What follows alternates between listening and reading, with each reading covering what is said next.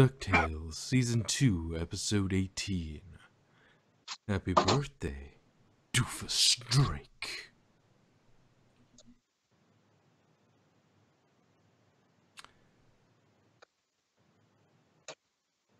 So,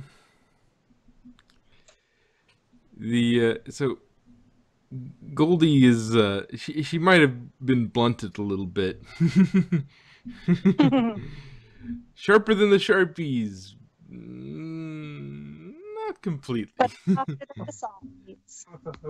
Sharper than the Sharpies, but softer than the softies. But, yeah, I mean, to be honest though, it's not terrible so long as he knows what she's doing is the dark side of being sharp. Like, yeah, it's actually good to know the dark side of being sharp, you know, where you're not naive about the kind of thing that other sharp people try and do. But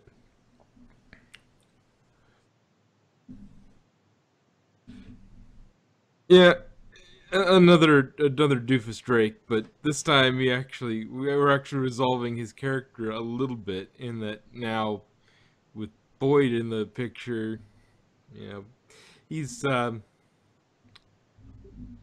not quite as in charge as he was. I mean, it kind of makes you wonder why his parents weren't more in charge to begin with. Yeah, as far as, okay, like, they clearly can take charge, yet they didn't before. Yeah, I mean, I get they were using an excuse. If they were using Boyd as kind of an excuse, but still. Well, if the money was the thing, which is the only thing that really changed. I mean, I guess having Boyd as a, you know, defensive sort of thing, but having Boyd also have the money, that was what was holding them back. If he was holding that over their heads, I mean, by all good reason, you know, even if Grandmama gave Gamimama, that was what it was. Yeah, Gamimama had given the money directly to him and skipped over her own direct children and gave it directly to him. It should have been in trust until he was 18. Yeah. And then they should have been the administrators of it. So, in you know, that may have also been a thing. Was they may have been in control, but knew that eventually the money would go to him, and they wanted to have money after he got all the money. So they were trying to keep him appeased so that when he turns 18, he doesn't completely... Hello? Hello? Hello. You were, like, really breaking up for me. Yeah, it gave me a reconnecting, so maybe my internet blinked. But I heard the robot on your end this time. Yeah. I know. Weird. But like I was saying, basically, if she had given the money directly to him and none for her own son or daughter, whichever side it was, then maybe when he gets 18 and the money becomes his, you know, they didn't want to be left out in the cold. So, like, they were trying to keep him happy so that when he turns 18, he doesn't just abandon them.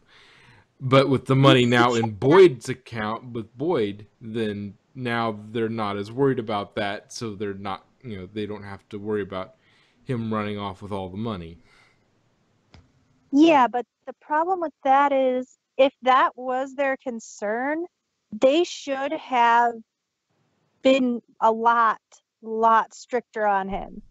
Because giving him everything he wants like that does not make him more generous. It makes him more selfish. Therefore, he is less likely to give them anything. But I'm not saying their logic was flawless, just that might have been their logic. Yeah.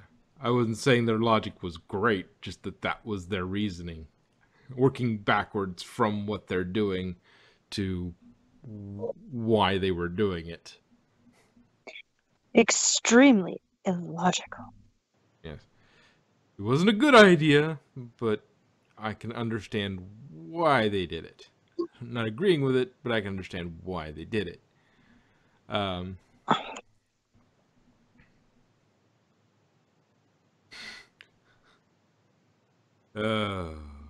and all the fake, the fake kids. It's like, can you really not, like? I understand that the people involved are greedy, but like the fake kids. You saw what happened to his last friends. I forgot. You saw what happened to Louis as a friend. And Louis tried to be his friend and he was kidnapped and like, you're my friend forever. Well, I mean, look what he did to Goldie. I mean, it's the same sort of idea. Well, yeah, but that's why he couldn't just have actual friends. Yeah. Well, I mean, the fact that these people were even trying it is a little... I guess just there is no bottom to the greed of these characters. It's like, yeah, you gone. Yeah, I don't think you're actually friends. You're not an actual parent. It's like, I mean, Beaks probably had the best idea if you're going to try and do that, because you Beaks can actually control also it, but he just one... didn't do a good enough job programming it. He also was the only one who had the funds to do that. I mean, I knew it was a robot. I knew it was a robot from the get-go just by the creepy family photos. Always staring in the camera. Yeah, well, and the fact that Beaks adopting somebody is not exactly a it's not something you would expect. I mean, other than for the clicks, he might do it for the clicks, but the show wouldn't let him do that. And the people at the I wonder about the people at the the adoption agency looking at him and going, okay, resources we're not concerned about. We're not worried about... you could fund this kid. You could fund several kids. Yeah. Your own narcissism? Probably a disqualification. It was either going to be a robot or a clone. Now, a clone, that is a very Mark Beaks thing to do. But his skill set is in tech, not biotech. Technically, his skill set isn't in tech. He steals other people's tech. Yeah, but he knows how to use that tech. Some prior ability. He has to have some prior ability with that tech, though. Yeah. Yeah. It's like, if I stole a surgeon's scalpel, it doesn't make me able to do surgery. Yeah, he can, just really badly. Yeah. I mean, he's managed to still run his company. He has to understand enough about technology for that to be a thing. And he knows how to hire people because he hired, and he did design the thing to steal Gizmo Duck, that little circle thing on his chest. Yeah. He's got enough of a tech skill set with programming and maybe a little bit of engineering that's a very Beaks way of doing it as a robot. But if he was more biotech, a clone doesn't seem something so weird for him, because it's like, as the ultimate narcissist, it's just like, Oh, yes, and now I have a me. He's a clone of me. I need an heir. Make me an heir. Yeah. Yeah, but who would you have an heir with? What are you talking about? Just take my DNA and like replicate it or something. Duh. That's not where babies come from. They Yeah, are but when that's I where clones say come from. is. Maybe. But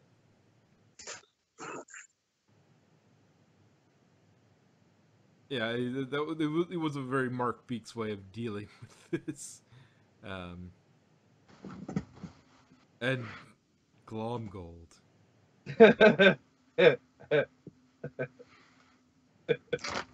Oh my gosh, yes. Which I is mean, kind I'm kind of surprised she was smart enough to think of that. his greed knows no bounds. And honestly, It- if he wanted to get richer, all he has to do is go on a vacation. yeah. Seriously, that would just leave what's her face in charge. She's actually Out. competent, and just you have a lot of money, a ridiculous amount of money.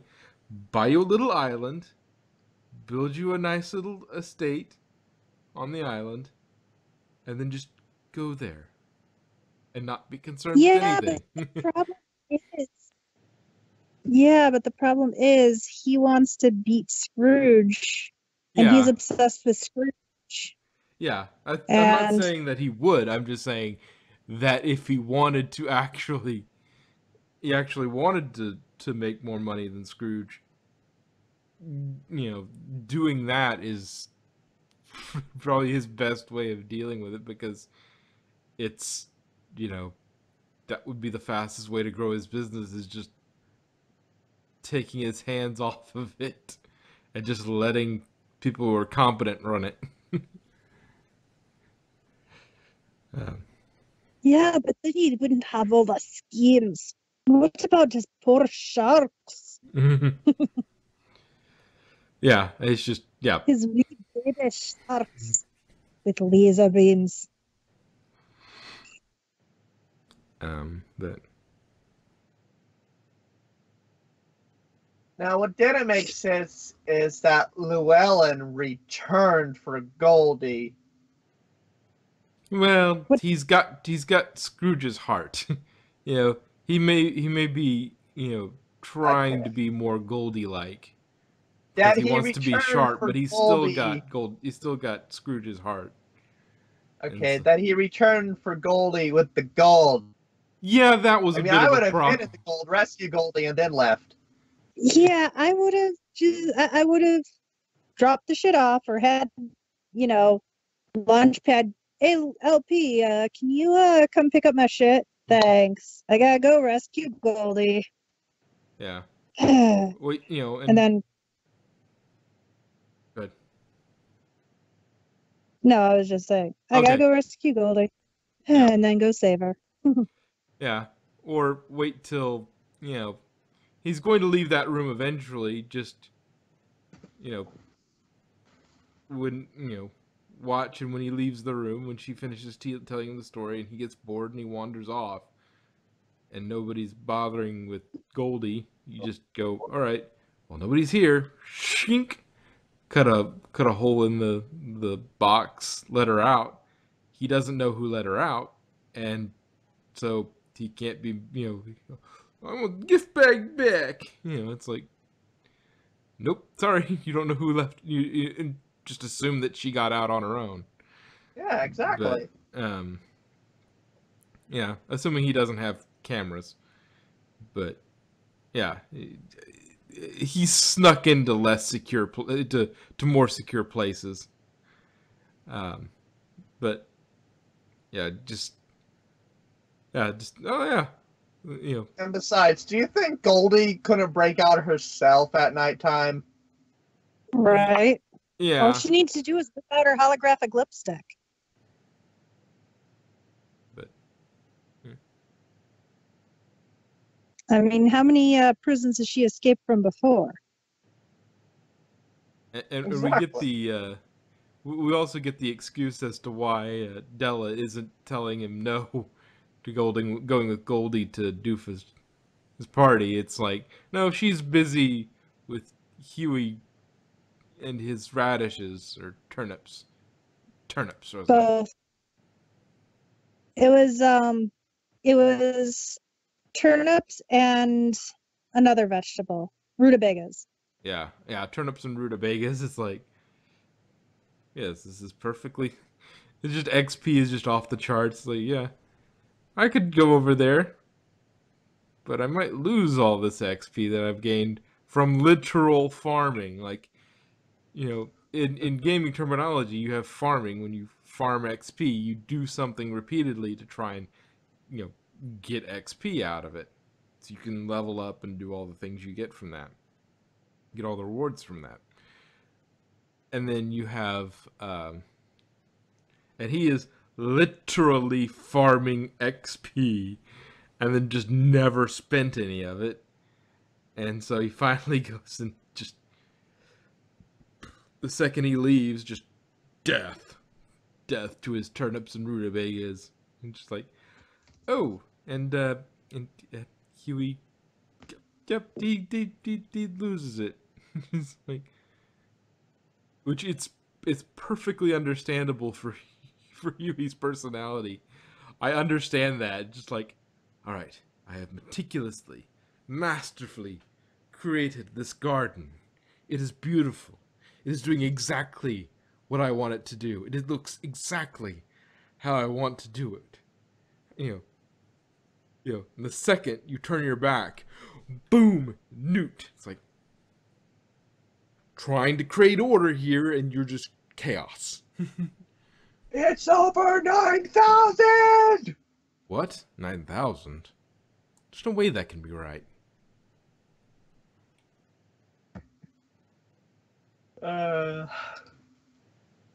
Also, the comment at the beginning, something is wrong here. Oh, that's really wrong, but nope, that's not it. And it's like, literal storm in a teacup. Oh yeah, literal storm. It's tricky, but not a big deal. Yeah. And then, oh, that is really wrong, but that's not what I'm talking about. But oh, that's so wrong. It's like, there's what's wrong. The X is back. Yeah, River's shown up again. Yeah, I totally ship them. Oh, I Who imagine if doesn't? there's fanfics, and there are, I imagine that is a fairly popular ship. Whether it's a It's flashback or just modern day. it's not only shipped in fanfics, it is shipped in like role play, it is shipped in like everything. The only other ship that is as common is Glomgold Scrooge. Oh god, no. Yeah. Oh. Yeah, I know. It's I Yeah. am of the same opinion you are, but to each their own. I mean, they even have a Yeah. term for it, glom gay. Ugh. I'm just like, you do you, mate. Yeah, My with those skin is corkscrews. crawling. But yeah, yeah, I would have thought like, okay, something cute and obvious, like I don't know, like Dewey and Webby. Yeah, that seems to That's be another one. that seemed. That's I thought, another yeah, that would be a pair up. Fenton and Gandra. Gandra, like that would be, because that's actually kind of canon. It's not like we haven't seen them on a date since, but like it sounds like that would be a thing that might be happening in the background that we're just not privy to, and that would be a fine thing to write a fanfic about, because it's an unexplored thing that probably won't get much exploration. It might come up down the line, but unlikely to be a real focus of an episode, given how it not only is it a secondary character, but it's the romantic relationship of a secondary character. Though it's been done before, but another one, not as common, but is not as creepy, is Della and Launchpad. Yeah, I can see it. The launch bag always going like, wait, we're dating? Yes, Launchpad for the 10th time. Everywhere in every city he goes, he has to, like they keep running into his exes, and they're each progressively more off the wall and strange than the one before it. Oh, yeah, that's one of my exes, Ninja. It happens. This is like, what was that movie? Della versus the World. Never heard of it. No, I mean, the real movie is called Scott Pilgrim versus the World, and I'm saying Della versus the World. Yeah. Still never heard Where of it. she has to, well, in the movie, the guy has to fight all of his new girlfriends' ex.